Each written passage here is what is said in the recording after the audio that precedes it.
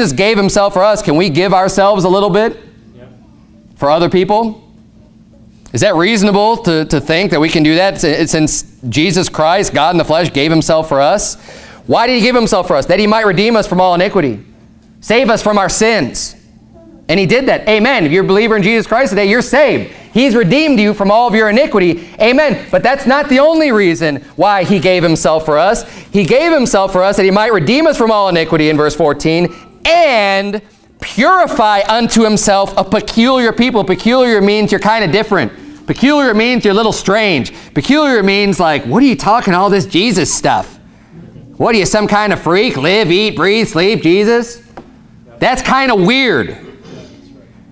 That's why Jesus gave himself for us, that he can redeem us from all iniquity and purify unto himself a pure people, zealous of good works. Zealous of good works. That's what he wants us to be. He doesn't want us dragging our feet to do good works. He doesn't want us thinking, oh man, I have to, like I was just talking about myself. Sometimes you have to force yourself to go do good works. Jesus wants us to be zealous of good works. Look, I'm just being honest here when I said that sometimes I don't really feel like going and doing it because I'm in my flesh and you force yourself to do it. Would to God I was never like that. And I'd always be zealous. That's not the case, but this is what Jesus wants for us. He's saved us, and he wants to purify unto himself a peculiar people, zealous unto good works. This is why we started a church here.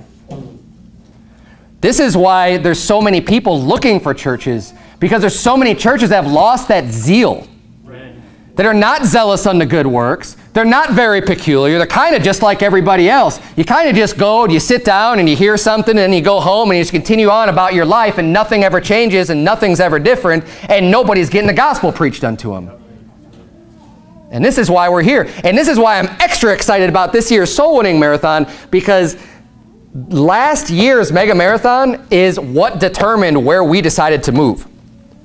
When I decided it was time to move on and try start another church, I waited till after the Mega Marathon results from last year because I wanted to see where are there people who are already excited. I want to know where is there already a peculiar people that are zealous unto good works.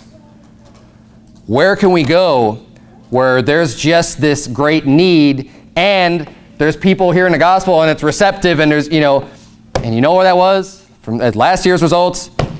Atlanta, Georgia. This is where the most amount of people were interested in going out soul winning, and obviously there are some really good results. There's a lot of fruitful fields here of people that are ready to get saved because the results were great. And I'm looking at that, and I don't normally address anyone listening online because I'm preaching to the people here in church. But let's face it, there's people out there that are wanting to have churches started in their areas. And I would say this, if you want a church starter in your area, why don't you start getting zealous yourself on the good works? Why don't you make it easier on the people who are going to be coming up, who are going to be looking for areas to start a church, and get as many people motivated as you can. Do what you can. Do whatever it is that you can to stir people up. If there weren't some of the people here that are in this room even today doing the things that they were doing, this church might not have existed. But it does, because the church itself is so much more than just one person or one pastor or one leader. It's a whole group of people. And it's people who, in our case for sure, are like-minded. We love God. We want to serve God. We want to help people grow. We want to do more for other people and especially getting them saved by giving them the gospel.